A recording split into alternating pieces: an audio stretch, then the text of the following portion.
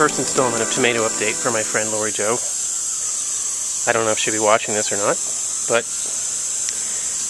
I'm going to make the tomato update anyway. And, you know, what the heck. This year we put the tomatoes in a... Isn't it amazing that I start talking and this doesn't sound like my voice at all? Whenever I make a movie, I always write a script, because I can't talk for shit on my own if I have to make it up as I go. Anyway, back to the subject of tomatoes. This is it. We just built it. Well, Gary mainly built this yesterday because he just builds things a little bit better than I do. You know, no tape was involved.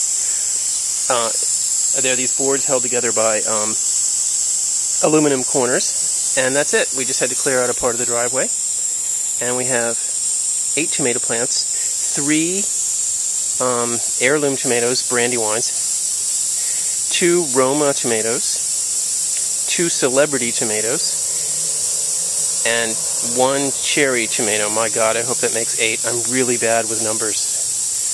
Yeah, Roma, celebrity, Brandywine, and somebody said that marigolds chase away bugs. I'm scared to death about stink bugs this year because, you know, because they eat tomatoes and, you know, apparently drive too. I don't know. I mean, apparently they've become extremely independent and they have really, you know, discriminating tastes. So I'm trying to protect the tomatoes from the stink bugs. So that was Gary's idea too. So this is it. This is day 1 of the tomato update, and here I just put them in. So, you know, wish us luck.